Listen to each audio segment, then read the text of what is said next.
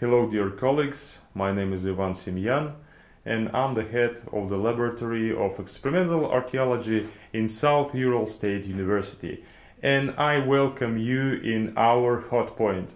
Today I will tell you about the history of experimental archaeology in our region in South Ural. Our Hotpoint is located in the South Urals in Russia, in the city of Chelyabinsk. The city is located on the geological border of the Urals and Siberia in the Asian part of Russia, on the eastern slope of the Ural Mountains. Perhaps you have heard about our city because in 2013 a meteorite fell on it. Here is one of its parts. The South Ural is rich in monuments of archaeological heritage. Many tendencies of world culture are manifested in local archaeology. I will briefly tell you about some of them. The Paleolithic and Mesolithic of this area is marked by magnificent rock art, in such monuments as the Ignatievskaya and Kapova caves. These are beautiful images of bisons, mammoths, rhinoceros, wild horses, and even camels. There are numerous Neolithic and Eneolithic Chalcolithic monuments, such as the megalith of the Vera Island, magnificent archaeology of the Iranian-speaking nomads of the steppes of the early Iron Age, Scythians and Sarmatian times, impressive mausoleums of the medieval nomads. But there is an archaeological site that gave power to the development of experimental archaeology in our region. This is a fortified settlement of the Bronze Age called Archaeim. Today, 25 large fortified settlements of this type are known, but in the 1989, when the monument was opened, was discovered, it became a sensation and the Archaeim Archaeological Reserve was created. It was created by the discoverer of Archaeim, Dr. Gennady Zdanovich. Under his leadership, the Archaeim Reserve became a center of the development of archaeological reconstruction and experimental archaeology. Unfortunately, in this speech I cannot list all those archaeologists, historians and experimentators who worked on Archaeim, but they have created a large number of magnificent reconstructions. At the excavation site of the settlement was created the models of the structures of the dwellings, Bronze Age dwellings. A full-size reconstruction of the Archaeim dwellings of the Bronze Age also was created with the real well, metallurgical and heating furnaces, and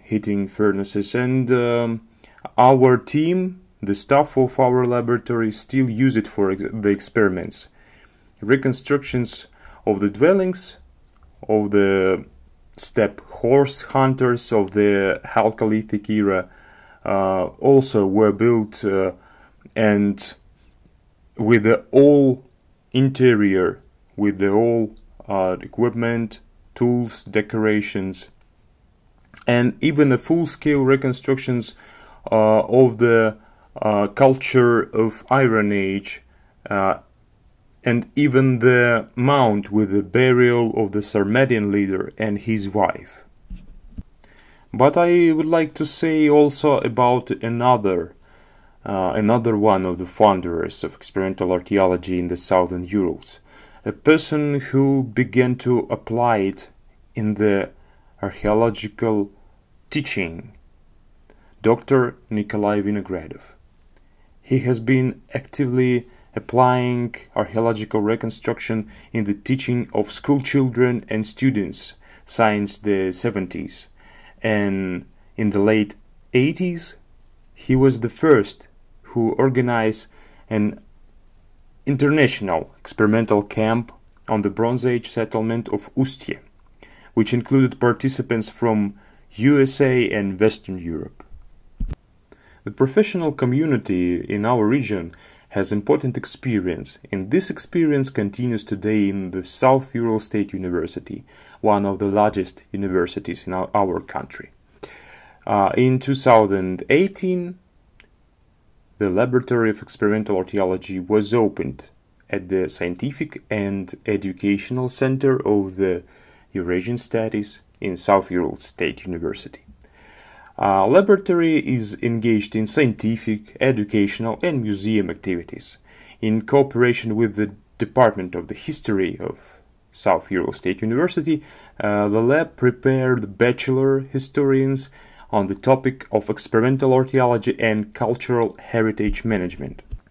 Every summer, first-year students go to the archaeological excavations, where, among other works, they are given classes on the ancient technologies, flint knapping, archaeology, pottery, and we also carried out a large project in which our student mapped antiquities, study artifacts found on them, and reconstruct them.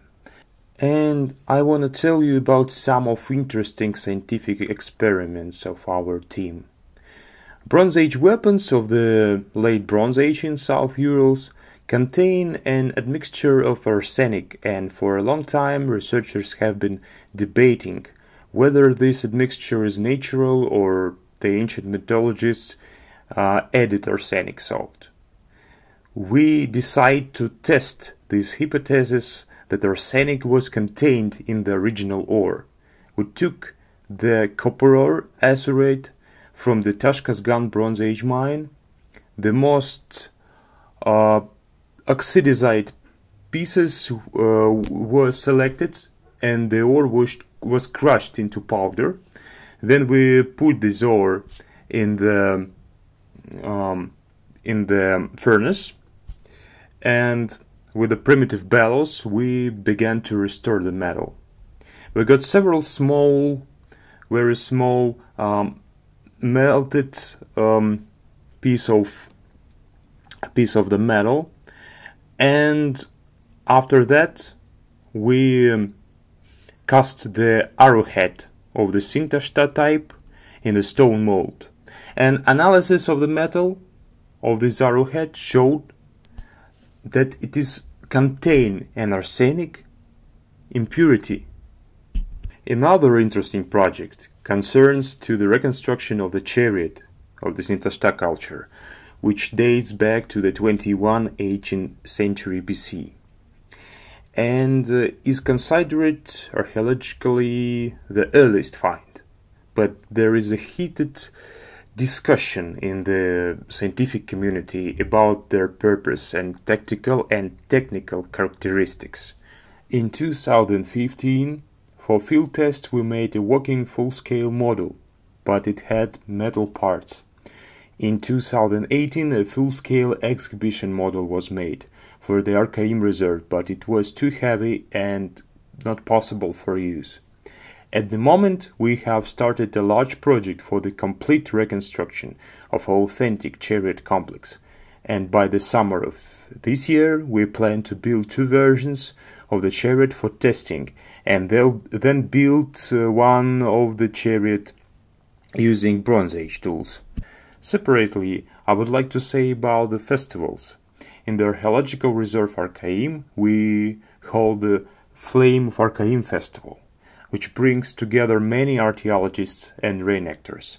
This year, it will be dedicated to the Bronze Age and will be attended by the several exarch members from Russia and Europe.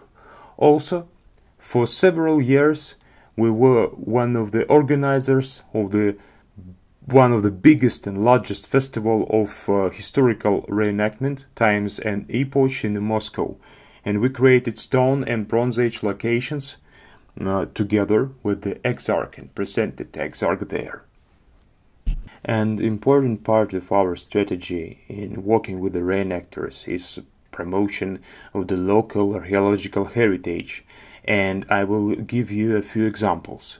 You can see the reconstructions of the images of people of Bronze Age, the Scythian nomad, and the early Middle Ages nomad.